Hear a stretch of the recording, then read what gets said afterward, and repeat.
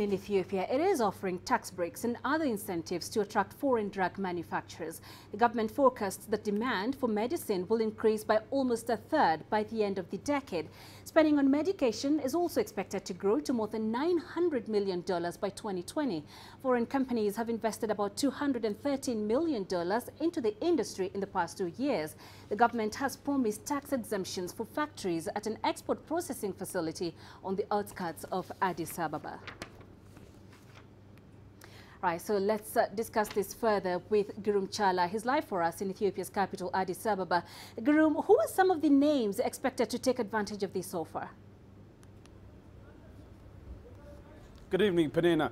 So with the ever-rising number of Ethiopians, the population number that is, now it's 100+ million people in this country, the need for pharmaceutical products is rising at the same time. The government is now calling international pharmaceutical companies, as you've been saying earlier, to take advantage of the incentives that it is providing, including tax breaks. We expect also, the Investment Commission expects top 10 internationally known pharmaceutical companies who will be taking advantage of this opportunity, including the GSK, Johnson & Johnson, and we'll see if they're going to take this advantage the government is offering, Penina.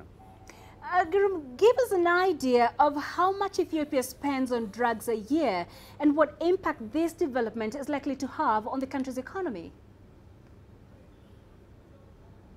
So Ethiopia imports most of its pharmaceutical products, medicines and related medical equipment from abroad. So far, according to the Ethiopian Investment Commission, $700 million per year is spent, and that number could rise by 2020 into $900 million.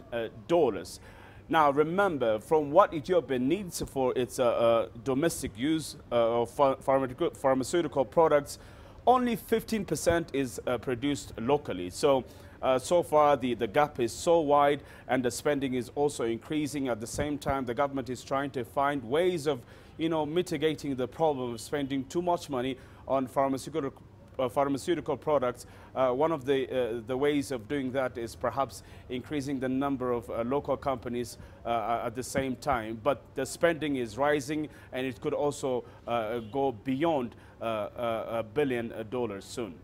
But there have been some arguments, Gurum, that Ethiopia lacks sufficient skilled labor and raw materials for this pharmaceutical industry. So how is the government planning to make up for that?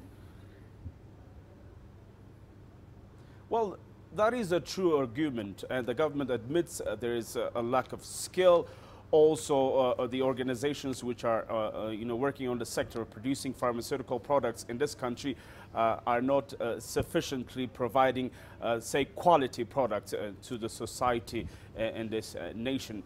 For that, Ethiopia in 2015, for example, had devised a 10-year strategic plan of increasing the number of local manufacturing, pharmaceutical manufacturing companies. And by doing so, as I was saying earlier, it plans to first decrease the amount of hard-earned hard currency from spending it to buy pharmaceutical products from abroad and produce them locally. But at the same time, quality is of the essence. The government wants to increase the, those 15%, for example, that is being produced in this country, medicines and otherwise, are not to the quality that everybody expects them to be. So they want to increase the quality first, and second and most important, they want to increase the number of local pharmaceutical manufacturers in this country.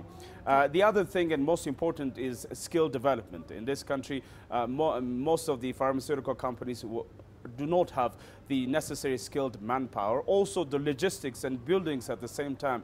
There is a problem of designing as well, according to the government. Now, there is an industrial park development in this country that everybody knows. One of the sectors of this industrial parks is the pharmaceutical sector development, the specialization that is. So all in all, Ethiopia's government is trying to increase the quality as well as the amount that is being produced in this country when it comes to pharmaceutical products. And we shall see that if that's going to be an important, successful arena for the government in Ethiopia. All right, Gurum, thank you very much for that. Gurum Chala live for us there in Addis Ababa.